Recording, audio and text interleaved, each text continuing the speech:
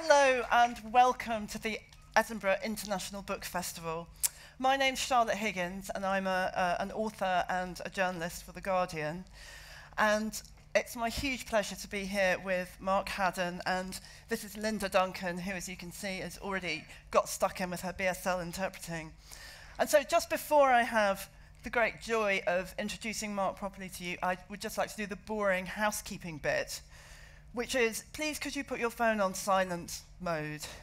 Please could you not film or photograph the event? There will be a chance to ask questions a bit later on in the event, so do think of your excellent, short, wonderful questions for later. And at the very end of the event, there will be a book signing, which will be in the book signing tent, which is on your left as you're making your way back to the entrance of the book festival. So that's the boring bit out of the way. Mark Haddon's first novel for adults, after a career writing and illustrating books for children and writing for TV, was The Curious Incident of the Dog in the Nighttime, which was published in 2003, has sold 10 million copies around the world, was adapted into an extraordinary play by Simon Stevens. Since then, there have been two further excellent novels, The Red House and A Spot of Bother. There has been a volume of poetry, and there has been a quite wonderful volume of short stories, The Pier Falls. But this year, Mark published The Porpoise. And it's a novel that I really, really love, so let's not pretend that I am a kind of, neutral observer in this. If you haven't read it already, I strongly urge you to do so. It's an extraordinary work full of mythic backdrops, enormous landscapes, epic journeys. It darts dizzyingly through time and space. It's at once dense with literary illusion, but also one of the most breathlessly exciting books I've read for ages. Since we're in the New York Times' tent, thank you, New York Times, I will quote their review. Haddon's writing is beautiful, almost hallucinatory at times, and his descriptions so rich and lush and specific that smells and sights and tastes and sounds, foam smashing across a boat's deck, a breakfast of olives and barley bread soaked in wine, a woman trapped alive in a coffin, all but waft and dance off the page. The Porpoise is a provocative and deeply interesting work. Please join me in giving a warm Edinburgh welcome to Mark Haddon. Thank you.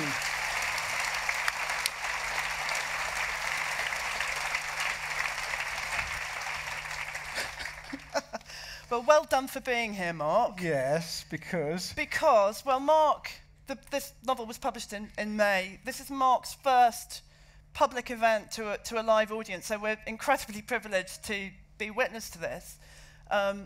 And the reason for that is that Mark kind of almost died and has had an incredibly dramatic and life-changing and rather upsetting period of time. Would you like to tell us about that, Mark? Upsetting? It's quite interesting, actually. I had a triple heart bypass on the end of February, which I'm sure some of you know about. No angina. Because I'm a runner, I knew something was wrong for the last sort of year or so. I went to my GP and said, I think something's wrong, and she said, it'll probably get better.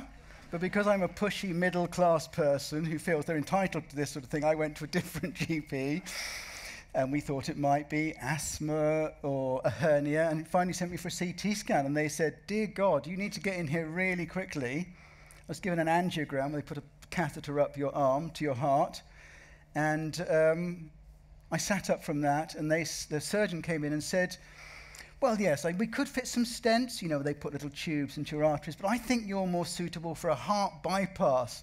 I thought, shit, this all came out of nowhere. So within I think 3 weeks, I was in hospital and having my sternum sawn open with a circular saw. The registrar actually said, he said, this is the sternum here, he said, it's quite a thick bone, but we do try to keep a straight line when we're going through it.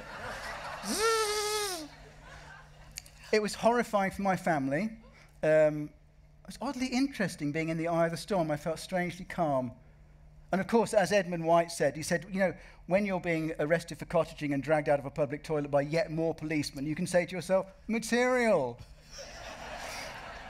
So I consoled myself by thinking material. I mean, there's something really, actually everything you said there is so interesting in relation to the way that you write. Because I know from talking to you outside this room as well that you are really, Mark is really fascinated by his medical experience, and he will now have to be stopped from lifting up his T-shirt to show you his scars, which I do not myself wish to see. It's not just my T-shirt. This is another interesting fact, if you like these facts. They actually make 2 bypasses to go from the aorta to the heart, but they take the graft, as many of you know, from your leg. So I also have another scar all the way down there. That I have seen, and it wasn't a happy day. Despite being the daughter of a surgeon, I still found that kind of a bit much. But the reason I think it's really interesting the way you talk about it is that it does remind me of the way you write, that you are capable of bringing a sort of relentless attention and realism to a scene, stepping back from something that might be extremely kind of violent or upsetting, like 60 people dying as a pier collapses, and slowing that down and relentlessly telling us precisely how that works. 78 people dying, in fact. Right. Well, there you go. Point I'm just hazy and inaccurate. Which actually I think might be quite a good moment to ask you to read a little bit from, because I think we might see that in action. Yes, should we go from one piece of drama to another bit of drama? Do you want to just say what the book, do you want to vaguely introduce the book? Say what the book is? Yeah, might be a good idea. The book is an extremely over-caffeinated and rather disrespectful adaptation of Shakespeare's Pericles. Hogarth Press for a long time have done a series of adaptations of Shakespeare, and I felt I didn't quite have the chutzpah to sort of square up to Hamlet or Midsummer Night's Dream, because they're pretty good already.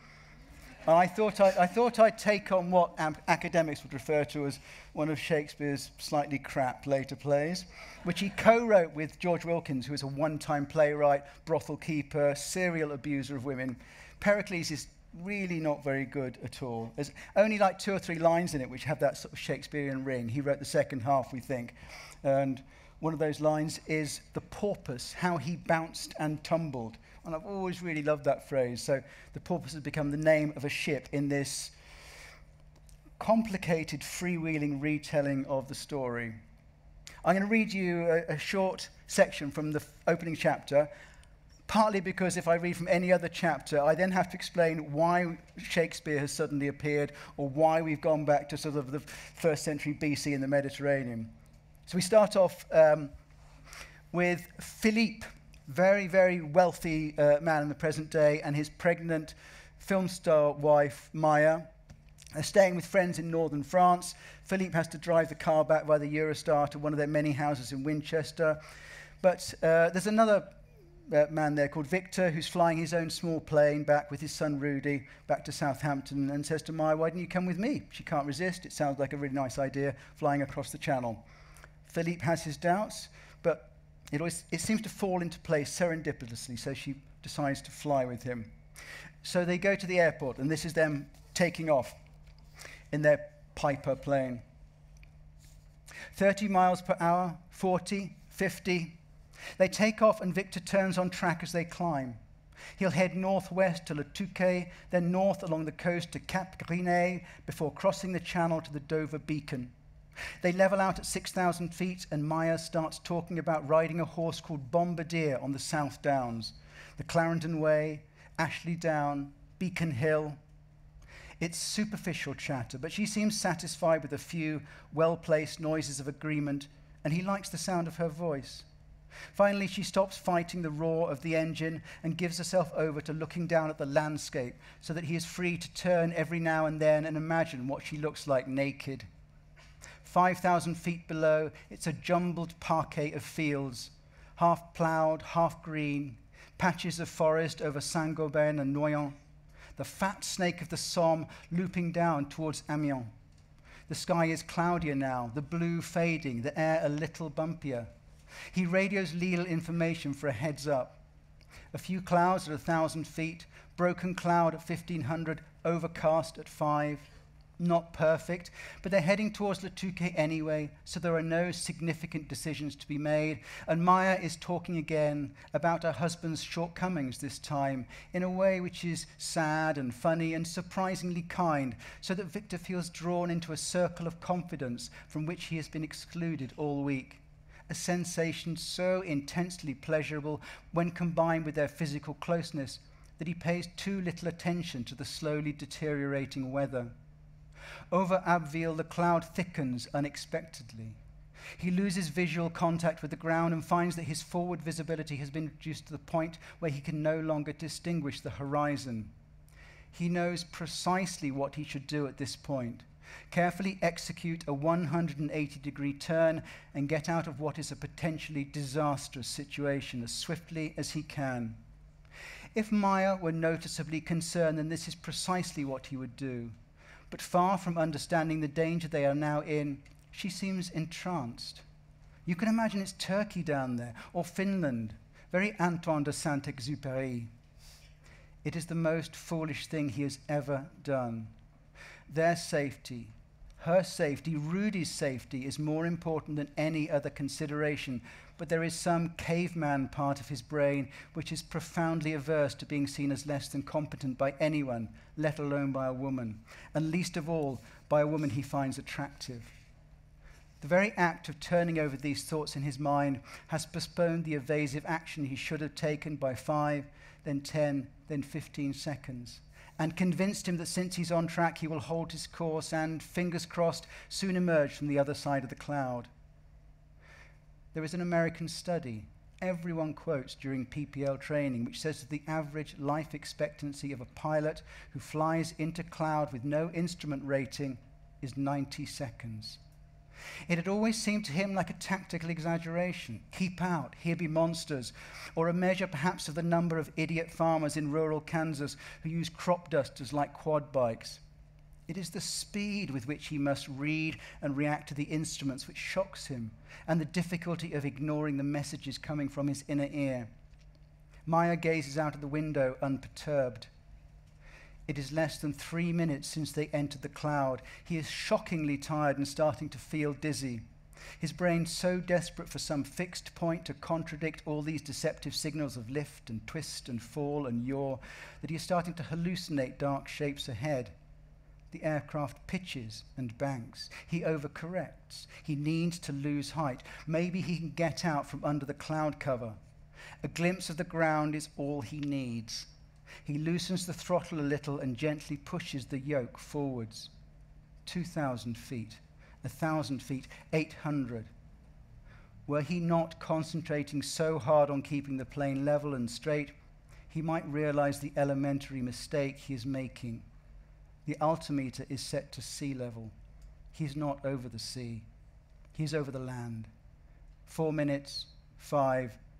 The cloud is not clearing. There is a very real possibility that they are going to crash. He is unconcerned about his own death, but he cannot bear the thought that he will kill his own son. He cannot bear the thought that he will kill a beautiful woman and her unborn child. In his dream, Rudy is playing with his imaginary friend, Babu. They are back at Bellevue. It is night time, and they have taken triangles of la vache qui rit from the fridge and made themselves big tumblers of grenadine and turned on the pool lights so that the water is a turquoise slab of liquid light swaying in the dark. Maya looks across and sees tears rolling down Victor's face. He says in an oddly formal voice, "I really am so very, very sorry about this." She is sick with fear for perhaps 10 seconds. Then the fog in front of the plane darkens for the merest moment before they strike the side of a grain silo. They are traveling at 70 miles per hour. The silo is empty, so they rip through the corrugated iron. The Perspex windscreen splits and pops out of its frame, the snapped edge taking Victor's head clean off. They hit the far wall of the silo, rip through that in turn, then plow nose first into the hard earth. The wheels collapse, the plane pitches forward, and the engine block is punched backwards, crushing Maya's legs.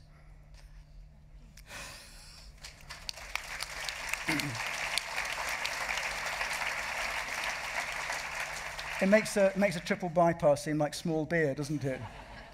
There's something about the dispassionate, Yeah. godlike, distant, continuous present commentary that you give this catastrophic event, this human tragedy, which has a very particular effect as a reader. I mean, we could hear each other reacting to that. And that's just the opening of the novel. One's heart is pumping, and then the story goes on. And you take the reader on a very bold journey, the kind of journey that you have not taken readers, I think, at least in your novels before. If A Curious Incident involved, the plot of A Curious Incident in one sense is Christopher makes it from Swindon to Kilburn on public transport. That's one way of looking at it, right? And back again.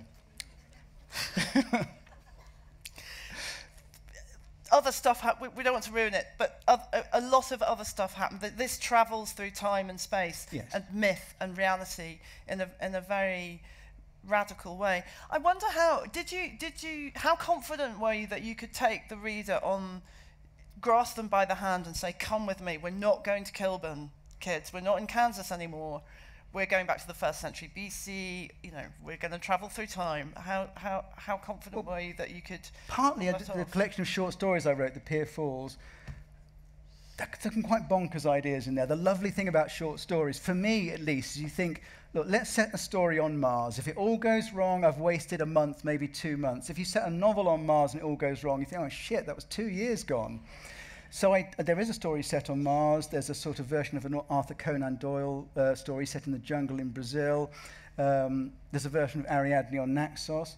And I suddenly realized that you're allowed to be really entertaining in short stories. And also I was allowed to do plot as well.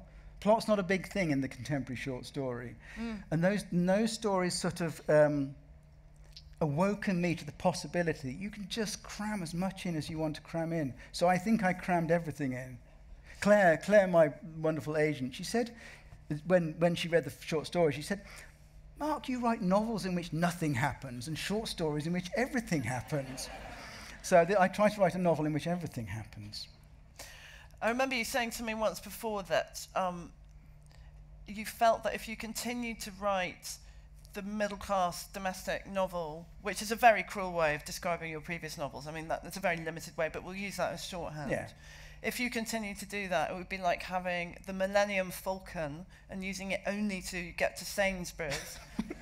I'm just stealing his lines, but such is the capacious power of the novel, which you felt you could exploit in a broader and more exploratory way. It's not necessarily easy, but there are no rules for the novel. You are allowed to do time travel. So a bit of me thinks, well, let's give it a go. I travel through time and space. I had such good fun doing a lot of it in a way I've never really done before when writing. I also wonder about, I mean, this draws on, when I said that it's a richly elusive novel, and clearly Marcus described that it, in a sense, is a rewriting of Shakespeare's Pericles. And Pericles itself is a rewriting of layers and layers of mythic texts going right back to the ancient novel. I mean, you know, Pericles was an old story before Shakespeare and Wilkins wrote it. So I think that's another thing that is very clear in the short stories, is that you drew on myth very productively in order to create short, tight little stories. And here you've used it to do something much more capacious and enormous. But what do you think you gain from writing or rewriting a very old story that exists somewhere in the, perhaps in the sort of Jungian collective consciousness? It's strange, isn't it? I get several things. To go back to what you said about the Curse of the Bowden novel, let's call it that. The Bowden novel, as in the middle class, you know, mail order catalogue. The mail order catalogue. Yeah, okay. You know whereof I speak. I'm not guilty today, but anyway, yeah. I mean, I grew up in a very sort of thin, monocultural white town. I was born in 1962. And society is so big now, so diverse. It's really hard to write about what you know without feeling it's really narrow and constrained. And like I said, the novel can do anything. So where do you go to find that really big canvas? Do you go, is it fantasy? Do you go to sci-fi? Do you go into the past? I'd always find writing about history very difficult, because history I had trouble. It's almost like I lacked the DNA to understand historical stories and never did it at school. But when I was rereading Pericles, I thought there was a different version of the past that Shakespeare uses, and he legitimizes it, which is basically, he mixes it all up together. And somehow he does it with sufficient panache that you never read through the plays and think, there seem to be Romans and Gallians in this one. Yeah. And one of the reviews said, just referred to it as yore. Y-O-R-E, the world of yore. And I realized you could go into the world of yore. And it wasn't about historical accuracy. It was about that kind of, if you write well enough, you could hold the reader's hand and say, come with me, and you can sort of take them anywhere. There was a really good review of Bringing Up the Bodies in the New York Times Review of Books by James Woods at the time, which I've always gone back to in my head. And he hates historical novels on the whole, but he loves Bringing Up the Bodies.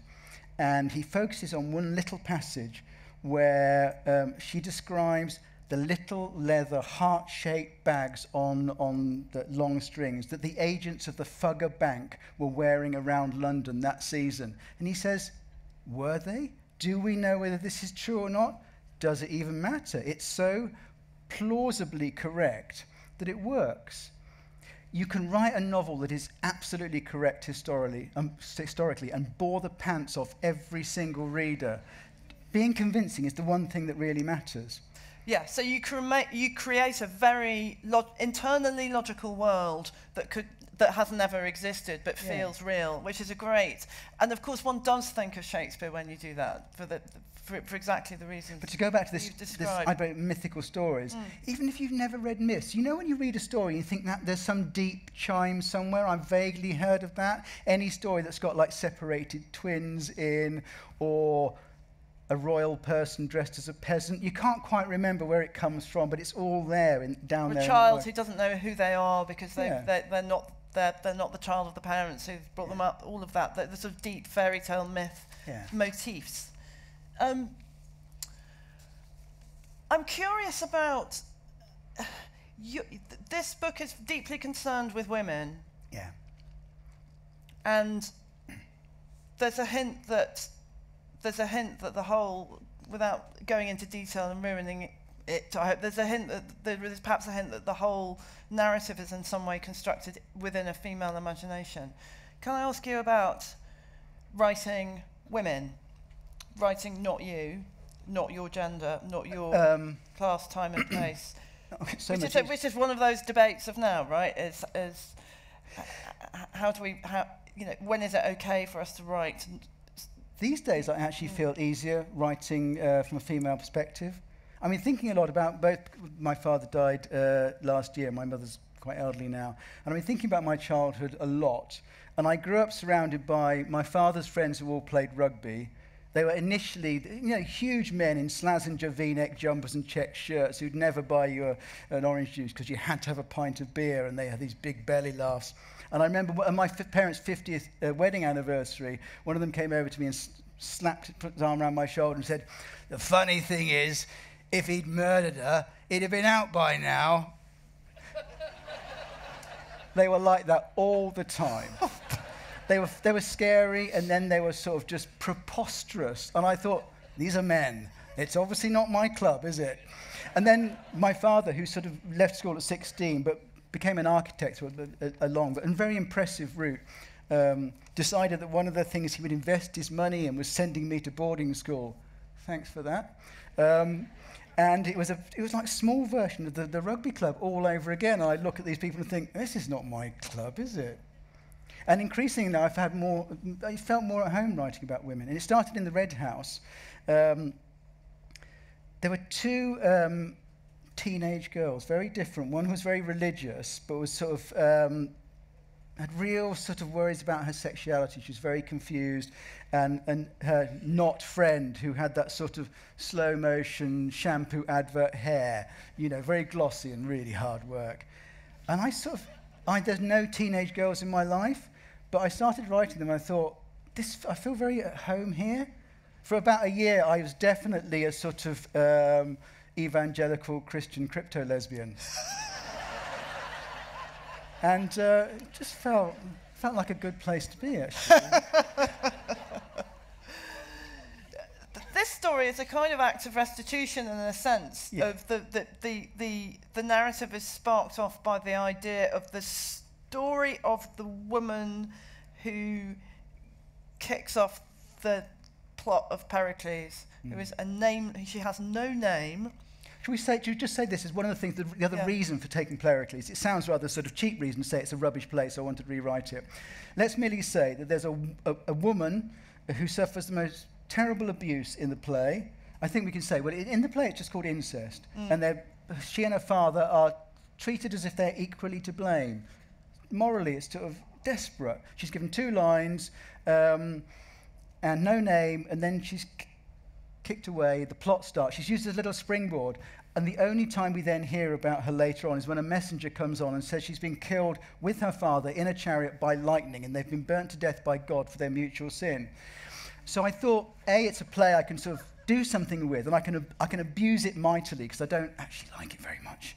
But I could sort of somehow right a moral wrong by taking this woman who's kind of abandoned in the original and sort of putting her into the middle. And this connects with something both of us are kind of fascinated by in classical texts. The idea of women telling stories, and it's connected with women weaving as well, and it's connected with the fates. And a lot of the book is about storytelling. Are we listening to a story being told by someone else, or is it really happening? And there's a central image which is sort of just passed over in the novel, but is really important one for me, and I think it's quite important for you as well. It's in the Iliad when Helen is up in the tower in Troy, and she's weaving, I think it's called a great sheet of purple double fold, and it's a tapestry she's weaving, and she's weaving a picture of the combats of the Greeks and the Trojans. Outside the window. And for me, it's really spooky, because every time I read that, I think, is she recording it or is she writing it? There's just this sort of little moment when the veil gets very thin. One of the early commentators on that passage in antiquity, one of the scholiasts, said of those lines, "Here the poet has made a very apt analogy for his own craft." Yeah. So it's as if Helen, as you suggest, is either looking out onto the towers of Troy and recording what she sees in art, or, as you say, in a more kind of postmodern way, she's constructing the entire story. I mean, it's fabulous, right? Yes, it is very important to me too. Yes. And it's weaving as well, and weaving was always looked down upon as, I mean, it's like at the Bauhaus recently. At the Bauhaus, women were only able to do sort of glassmaking and weaving because they were sort of feminine arts. In antiquity, a lot of women are only allowed to do weaving, but you have a feeling that somewhere in the background, weaving is much more important than the men realise. Oh, totally, absolutely, and don't. Let's not actually start on that, or else we will stop talking about your book, which would be wrong. But talking of acts of restitution and righting wrongs, by a rather circuitous path, that leads me to ask a rather sort of philosophical and broad question about what do you think the role of the novelist in society is right now? I mean, we are living in very, very peculiar times. How does can one as a novelist kind of tackle that, get involved in that? You know, to what extent does the Porpoise do any of the work that politically one might want to do? I answered this question. I did a few radio interviews when my brain wasn't quite up to speed. Still not wholly up to speed. My definitely wasn't up to speed, the first few radio interviews after the operation. And someone asked me a similar question. I sort of made this vague answer that slow writing and slow reading might be an answer to fake news and the hot take. And then I sort of thought to myself afterwards, I thought that was just self-serving, pompous wank, wasn't it? That's the kind of thing that we're all booky people in here, aren't we? And there are lots of campaigns about telling everyone how good reading is. Proper reading is like the royal road to mental health and good citizenship. And I have to stop myself every time and say, wait a minute, I'm talking from inside the bubble here. I visit prisons every so often to run classes or do workshops or readings. Just put yourself in a prison and say, there's a lot of people here who just don't read. Am I saying that they are somehow a lesser person than all of us? Or than me because they don't read? No, that's a preposterous thing to think. I think literacy is hugely important because if you can't read and write, you're more likely to end up in prison, you're going to be poor, less healthy, you won't have a particularly good job. But the other interesting thing in prison is there's always a small group of people who've read a lot, and quite a few of those people have done some truly appalling things, and it's a good corrective to remind you that reading good books is not a guarantee. Of moral virtue. Yeah. I mean, but to go back to the original question, does it do anything when you write a novel? I think we've got correlation and causation the wrong way around. I think art, all kinds of art, are symptoms of a healthy culture. If your culture is alive, it's what you make and it's what you do. I think it's Brian Eno who said culture is everything you don't have to do. Whether it's from looking after the elderly and disabled, or whether it's grand opera. It's what people do when they're given space and they're made happy enough to create these things. I think the right answer is, in these times, what you do is you give money to the right charities, you go on demonstrations, you give a few hours every week to go and working for a charity or some community organisation. And God, this is going to sound like Comic Sans across a sunset, but be the change you want to see in the world. I know awful but terrible Facebook posts are actually correct sometimes. And then when you've done a bit of that to try and turn the tide against these terrible things which are happening because of this loose global cabal of secret white billionaire fascists and their stooges, whether it's from Murdoch, Bannon, everyone, Julian Assange, so on, who want to just wreck the state. Do a bit of that, and then go home and read Middlemarch and Beloved, and then you'll have a good day.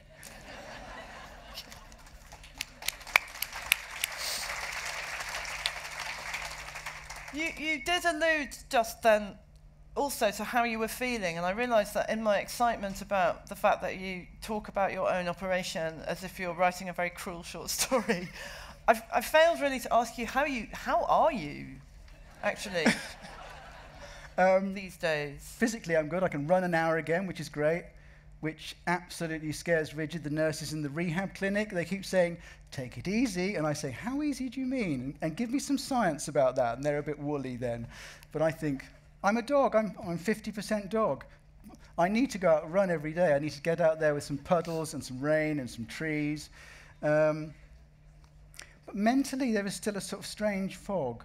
I get sort of slight recurrent anemia, but possibly it's caused by a really interesting condition known as pump head. I don't know who's heard of this. If you've been on a heart-lung machine, and I was on pump, there are two ways of doing the operation. God, you can tell how much I got into it, can't you? There's off pump, which is really good in countries which don't have a sort of sophisticated health service, in which you work quickly, you slow the heart down, you pack it with ice. The problem is it's still twitching, and if you're going to do some really complicated knitting with meat, you'd kind of quite want it to sit there without moving. So ideally you do on pump, which is what I was on. So they connect your blood supply here to a heart-lung machine. And it works fantastically well. The operation is one of the commonest and most successful in the world. But there is a cognitive deficit you'll get for shorter or longer term afterwards, known as pump head. And they don't quite know why. It might be due to your platelets or red blood cells being sort of squeezed between pumps. It might be that the plastic you come into contact with. This just reminded me. Do you want a sort of brief footnote, funny story? Yeah, go on, absolutely. I got two teenage boys, and I had to tell them what was happening. As soon as I knew, I'd have to have a bypass. And I said to Sos, my wife, let's make it entertaining. So I sat them down and said, okay, we're going to do a multiple choice. Okay, so one of these... Is this what passes for fun in your house? Yeah, it's fun in our house. Okay. It's one of these things that's going to happen. A, we're getting divorced. B, I've got cancer. This is awful. C, I've lost a lot of money, we have to move out of the house. Or it's a heart bypass. And they sort of looked at me, and then Alfie said, think it's the bypass. And I said, yes, the bypass. And I said, but the good thing is, it's one of those big diseases that you can fix. They can go in, they can replumb you, and you're sort of back to better than you were before.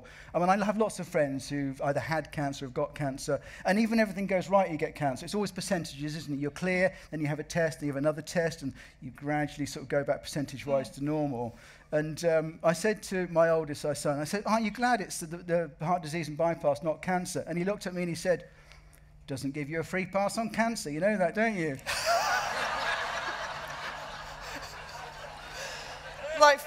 well, yes, he's learnt at his father's knee, hasn't he? Yeah, they keep me grounded. So I'm guessing you're not writing at the moment, or are you? What's annoying is that my whole life I found it very difficult to come up with ideas. I now have 2 cracking ideas, but I'm not quite 100% mentally. And there's something about writing which is a bit like being a surgeon or being like a pilot. You don't want to go to work when you're 90%. I mean, fewer people die if you get a novel wrong. Yeah. But there's something about if you write at only 85, 90%, you have to cross it out in the morning. You really need to. If I'm writing well, I can still only do 3 or 4 hours a day, and then I know I have to stop and just leave it. And I'm not quite there yet. But for once in my life, I have these 2 really good ideas. And they come from realizing that you can not just adapt old texts, but you can have a really rollicking argument with a text that you've grown up with in your literature. And there are 2 cases where I've looked at something that I've known for a long time and thought, I could have a really good sort of mud wrestle with this book. I can borrow a shape, and I can interrogate it, as they say. But they're just sitting there waiting. That's so exciting. So it feels like the short stories and then the Porpoise have opened up a new body of work to you. Yeah. I'm not going to ask you what your ideas are because you'll say I'm not going to. Because you'll all go off and do them. Exactly. You've got to watch this lot, you know. When you say you find it very hard to come up with ideas, I also happen to know about you that you are very exacting. You're a ruthless self-editor. That a huge amount of stuff hits the shredder or the delete button. How do you know when it's good and when it's not good? God, it just takes years to get that meter working. Actually, no, it's not a meter. It's something very specific. And I teach once a year at the Arvon Foundation, and I'm always saying this to people. If you're going to be a writer, you already have that little voice in the back of your head. I don't know who writes here, but you know what I mean, don't you? The little voice that says, that's not so good, but you might just get away with it. And you need to find someone in your life. Well, you need to foster that voice and make it louder and listen to it and trust it. And if you find a reader, you want someone who says things that echo what the little voice has said. So if someone says to you, I'm not sure about this passage here, you say, yeah, I knew all along. Years ago, a friend of mine, Catherine Hayman, and I were teaching a course at Lumbank, an Arvon centre up in Yorkshire, having a great time. And there's a lawn outside the house. We're both sitting in the evening at either end of the lawn, and it was a prose course, but one of the students had written a poem.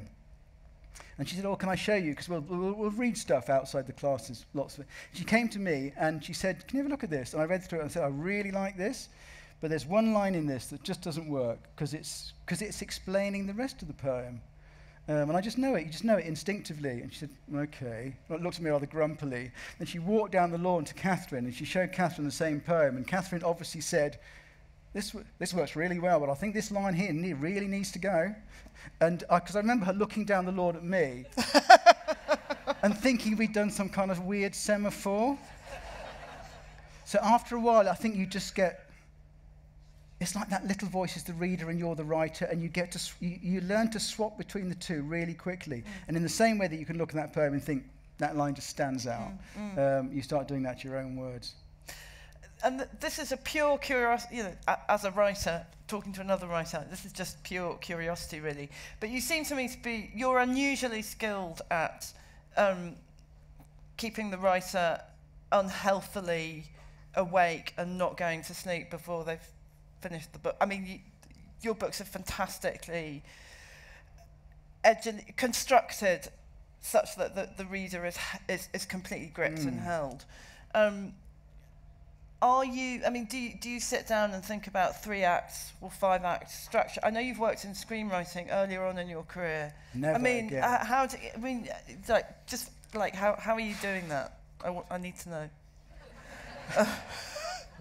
You hear so many writers talking about their process, and I listen to them and they've got everything laid out, and I hope you're lying. I hope you're lying, because it's not like that for me at all. It's just like, wandering around in the dark trying to bump into something. I mean, I'm sure if you write a certain kind of genre novel where you have a similar character doing a similar thing, then it's relatively easy. If you want to come up with an idea which both surprises you and surprises the reader as well, I mean, where do you go looking for it? It's really hard, and I spend a lot of time like a bear with a sore head in a cage, pacing backwards and forwards. And it's made doubly difficult because the really good ideas disguise themselves. If an idea looks good, someone else has already got it. You know what I mean?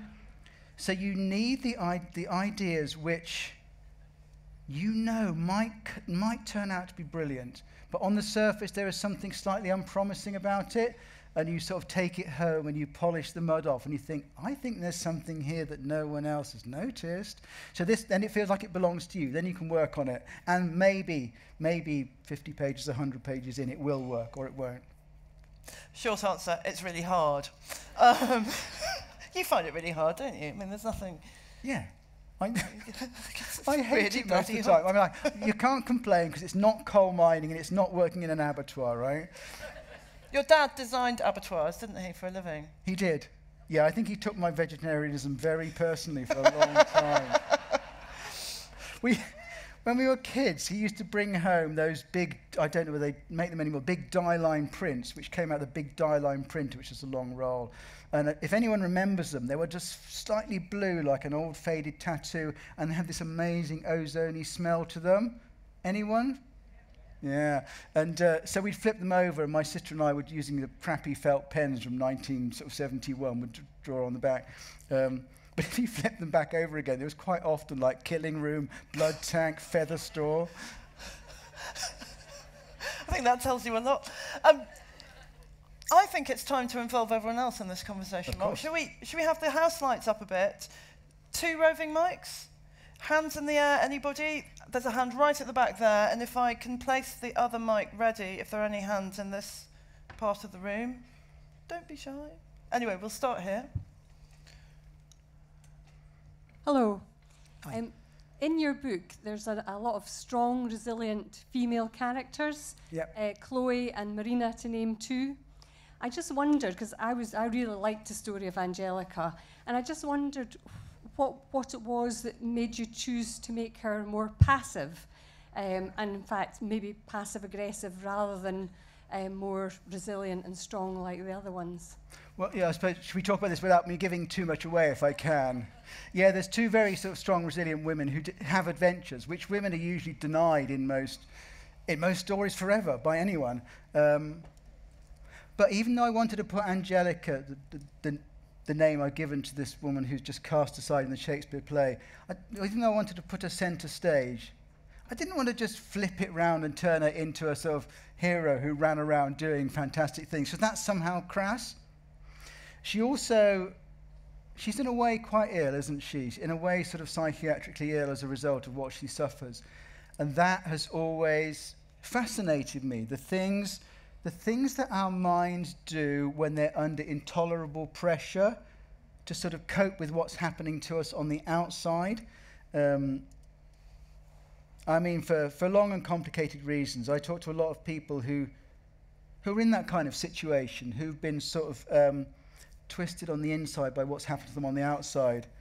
And although I didn't want to make her into a sort of hero, I thought I'd really like to show some empathy to someone who is in one of these, been really sort of painted into a terrible, terrible corner in life. What do you do to make everything add up when you have almost no options left to you? So I think that's what I wanted to do. I didn't want it to make it a crass flip, but I also wanted to show empathy with someone who was really suffering. There's also a sense in which you might be doing what Helen does in the Iliad. I mean, it's possible. Oh, yes. We'll talk about that later. Yeah, that's true. Ignore that if you haven't read the book, because that's secret. Now, is the microphone with somebody? Are there any hands or hands that want to go in the air? Otherwise, I will continue to ask questions. That would be very... Okay, there's a hand down here and there's a hand up there. So can we get the mics? Can one of you go round and about? Can you keep your hand in the air, person, so that a mic will reach you and we'll come to you next? Hello. Hi. Am I on now? Yeah. Yes, go for it. Thank you. Here I am. Did you have a lot of involvement with the... Oh no, where have we I'm gone? here. Thank you. Yeah, sorry. 1, 2, 3. Yeah. Did you have a lot of involvement with the construction of the stage play of A Curious Incident? Because I couldn't believe, once I'd read the book, that anybody could do justice to it on the stage. So I wondered if you were a link between the two. The short answer is no, and neither could I. I know people, let's not name names, who have, as it were, licensed their book for sort of stage or TV and not quite trusted the people who are doing it and decided to keep one hand on the tiller, and you lose a year, 2, 3 years of your life trying to sort of steer that huge ship which belongs to someone else now.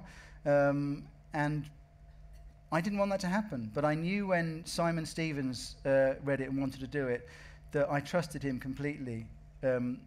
Simon Stevens is not very well known unless you're a very theatre-y person in the UK. He is possibly the most performed playwright under 50 in Europe, and he's quite Germanic and nihilistic, and a lot of his plays end up with someone being bludgeoned to death with a rock, and I thought I can trust him not to be too sentimental.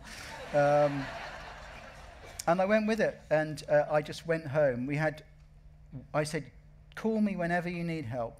He called me once because if anyone's read Curious Incident, you'll know that it ends with a maths problem at the end, and his maths is terrible. So I had a long conversation. If you see the play, that coda at the end, I wrote that bit. Simon has conveniently forgotten that altogether, but I made sure he got the maths right, and that was it. I just stayed at home with my feet up. And my stroke of genius was just choosing the right person to do it and then going away. It was brilliant. Thank you. And I think the mic's over here. Hello, Mark. The centre of the book, you suddenly go to the river. Where are we looking at? Hello. Not speaking loud enough. No. Okay. In the centre of the book, you suddenly go to the River Thames, and there's Will and George floating down. Yes. I assume you mean to be the River Styx. Why did you do that? I found it a distraction. Yes, some other people did. If you go on Goodreads, there are some people saying, I love this, it was brilliant, I really went with it. And there's some people saying, there's some potentially horrible, immoral subjects in here, therefore it's an immoral book and I won't read it. And a third group who's saying, it went all over the place and I wanted it to stay in one place. The reason that I included Will Shakespeare and George Wilkins is because the book is an argument with both of them about the way they wrote the book. And then I thought to myself, I'm on board the Millennium Falcon. We can use all these levers. Why didn't I just go and visit them in Jacobean London? So, and in fact, I can say this, can't I? Because there's a creepy sort of foreshadowing in the book. The one reason I can't really use my heart condition as material is because I'd already used it before I had the heart condition. You brought it on. George Wilkins is, in fact, in the middle of dying in the book. And I thought, well, let's just go back and visit them. You're allowed to skip it if you don't like, if it's a distraction. I give you permission. But I just thought, yeah, that's fun. Let's do it. Let's go and visit the person who wrote the original version of this story, and take a horrible revenge on them. Take horrible revenge on them. More on George Wilkins than Shakespeare. The second half of the play is, I think it has more moral integrity to it. The first part George Wilkins wrote is fairly horrible. But it enabled me to do something else as well. I've always found history as a sort of school and academic subject really difficult to digest. I think partly because I, very early on, had a truly terrible history teacher called Mr. Wakefield, who knew no history, and all he did was test us on dates. He had a brown briefcase, which he popped open on the desk, and he had a list of dates inside the briefcase, poorly hidden, and he just tested on them. He's famous for having, people used to muck around in his classes. He's famous for having once hit a boy in the forehead with a thrown board rubber, you know, the old wooden ones with the felt underside. It was then taken off to hospital. I mean, that was what you paid for in private school in the sort of late 70s, 80s. And perhaps because of that, or perhaps because I have some problem with my DNA, history just doesn't go in very well. And I have one son who does have that bit of his DNA, and it just sticks to him. It's like tennis balls on a Velcro sheet, you know, Field of the Cloth of Gold, dunk, sticks there. 100 Years' War, dunk, sticks there. And I don't have that. But I was working out how I could write history, and bit of me in those passages was realizing one of the ways you do it. If you're writing non-fiction history, you have to cover the subject you said you're going to cover in the title, as it were. But if you're writing fiction, and you want to set a scene in Jacobean London, you read some books about the characters and the history of the time, and you just cherry pick. You cherry pick all the things, the details that stand out for you, and then you weave a bit of the story so you can visit all those things en route as you go through. I mean, the best book of all of those that I read was Charles Nichols' The Lodger, Shakespeare on Silver Street. Amazing investigations, one of the biggest sort of lumps of information we have about Shakespeare's biography, so I heartily recommend that. So basically, they take a trip through London, seeing all the things which are all the underlying details that I liked in the books I was reading about Jacobean London. So that's how I excuse myself for your distraction. The next question is over here. What do you really like to read, and what are you reading at the moment? Ooh, at the moment. What have I read recently? What am I reading at the moment? At the moment, I'm rereading The Bluest Eye, Toni Morrison, because she died, sadly, and I'm sure, like a lot of writers, we're going back to the bookshelf and taking things out. Best things I've read recently, Olga Tokarczuk, who won the International Man Booker Prize. She wrote an amazing book called Flights, which won that prize, and then a more recent novel called Drive Your Plough Over the Bones of the Dead. Just bought that, yes. Yes, it's great. It's a weird sort of eco-police detective story set in rural Poland. Do you know the thing I've had most fun with recently? Did anyone see Gentleman Jack on the BBC? Sort of lesbian historical romp. I'm reading finished the first volume of Anne Lister's Secret Diaries. She wrote sort of the source material for Gentleman source Jack. material, and quite different actually from Gentleman Jack.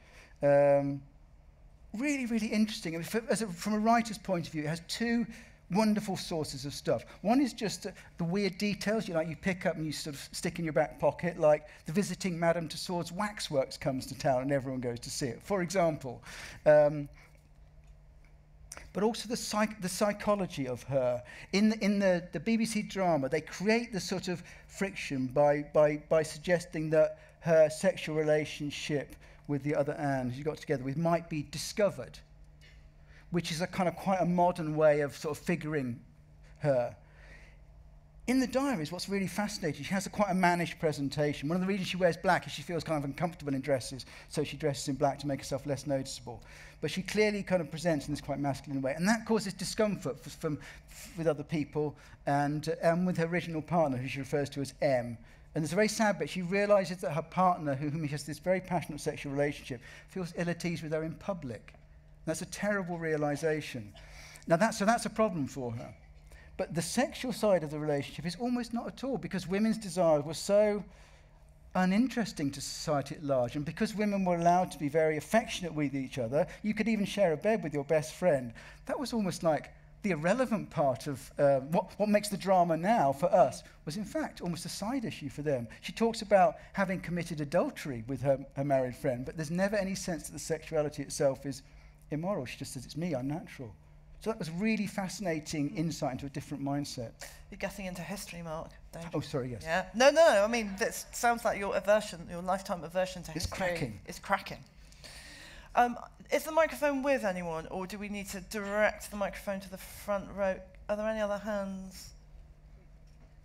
There are Thanks, there are Mark. hands up there, yeah. Wonderful book. Thank you. That very first chapter in The Porpoise is chillingly gripping. How, where, and when did your knowledge of flying occur? There are several parts to that question. One, I've had a lifelong terror of flying, so there was something kind of cathartic about writing that situation. It's also inspired by, I won't say anything about that. If you ever get a chance to see the film Wild Tales, watch it, and then you'll watch the first scene and you'll think, I know what partly inspired that. It's very funny. I needed to get a baby born with the mother dead, so I thought, well, let's do this in the most dramatic way possible. So I knew I needed to do a plane crash. I'd also flown, sort of had 5 flying lessons in a Piper Cherokee. I'm a very project-oriented person, so to get over my fear of flying, I did lots of things, including flying lessons. Terrifying, but sort of sublime at the same time. And so as soon as I got them into a plane, I thought, now I have to find out all the details.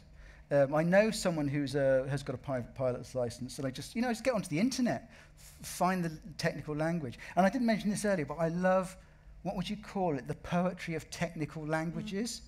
It can seem pretty boring, but if you dig around in the language people use within their own worlds to talk about whatever it is, planes, potato farming, surgery, they're great words there. And a lot of the way I described it was actually dictated by not how you fly a plane, but the phrases I like best.